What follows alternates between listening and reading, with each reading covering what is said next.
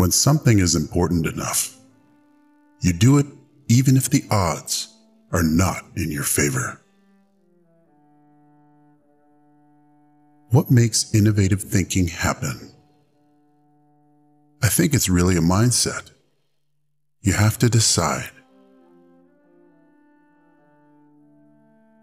A company is a group of organized to create product or service, and it is only as good as its people and how excited they are about creating.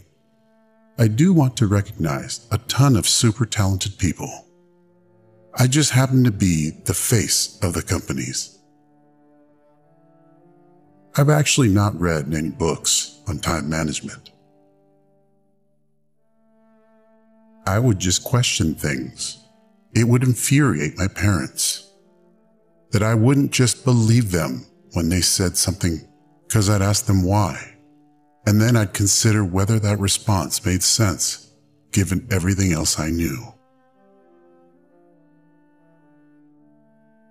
It's okay to have your eggs in one basket, as long as you control what happens to that basket. The first step is to establish that something is possible. Then, probably, it will occur. When Henry Ford made cheap, reliable cars, people said, "Nah, what's wrong with a horse?" That was a huge bet he made, and it worked. My biggest mistake is probably weighing too much on someone's talent and not someone's personality. I think it matters whether someone has a good heart. I wouldn't say I have a lack of fear. In fact, I'd like my fear emotion to be less because it is very distracting and fries my nervous system.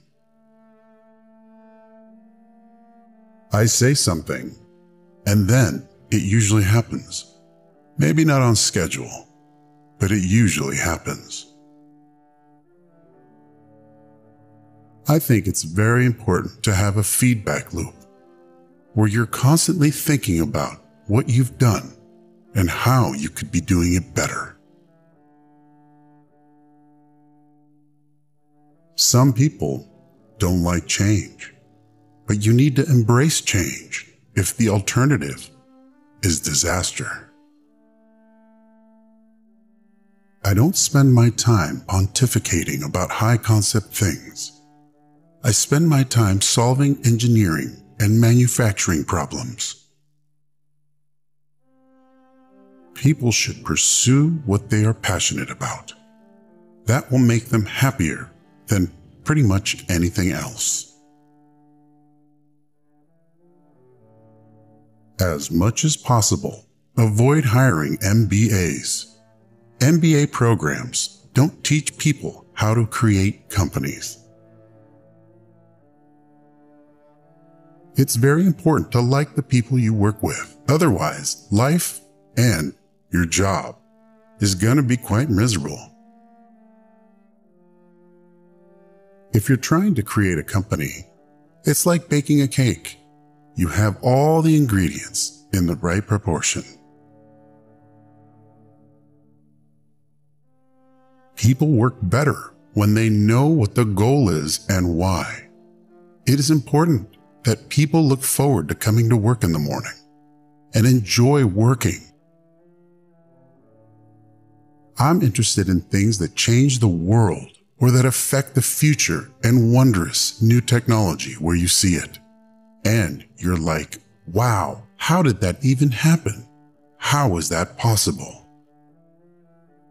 Brand is just the perception, and perception will match reality over time.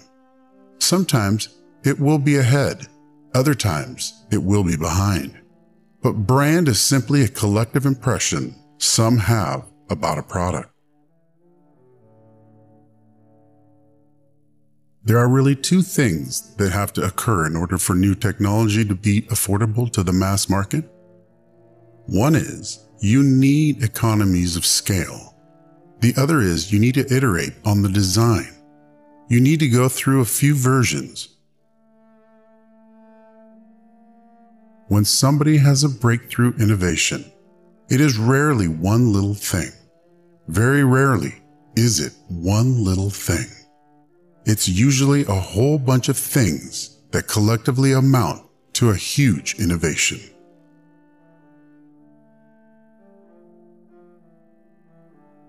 It is a mistake to hire huge numbers of people to get a complicated job done.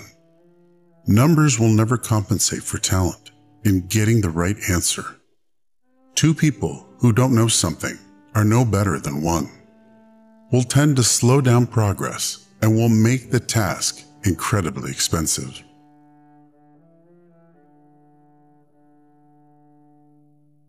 I do think there is a lot of potential if you have a compelling product and people are willing to pay a premium for that.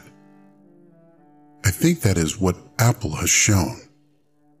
You can buy a much cheaper cell phone or laptop, but Apple's product is so much better than the alternative, and people are willing to pay that premium. I think the best way to attract venture capital is to try and come up with a demonstration of whatever product or service it is, and ideally take that as far as you can. Just see if you can sell that to real customers and start generating some momentum.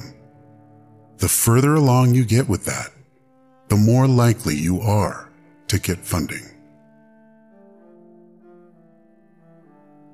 I don't believe in process. In fact, when I interview a potential employee and he or she says that it's all about the process, I see that as a bad sign. The problem is that a lot of big companies' process becomes a substitute for thinking. You're encouraged to behave like a little gear in a complex machine. Frankly, it allows you to keep people who aren't that smart, who aren't that creative.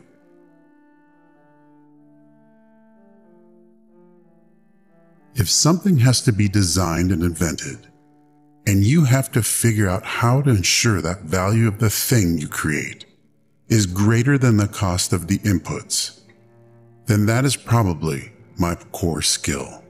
I always have optimism, but I'm realistic. It was not with the expectation of great success that I started Tesla or SpaceX. It's just that I thought they were important enough to do anyway.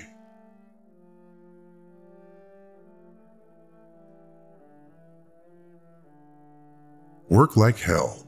I mean, you just have to put in 80 to 100 hours every week. This improves the odds of success. If other people are putting in 40-hour work weeks and you're putting in 100-hour work weeks, then even if you're doing the same thing, you know that you will achieve in 4 months what it takes them a year to achieve.